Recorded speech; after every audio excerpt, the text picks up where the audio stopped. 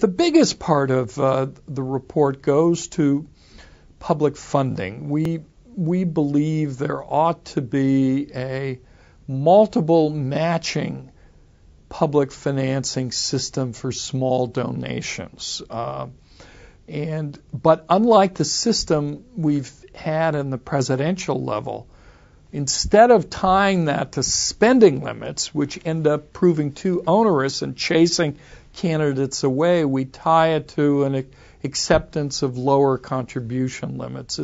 It's all designed to try to encourage candidates to seek and voters to provide small donations, turning the number of those who help finance campaigns from thousands into tens of millions.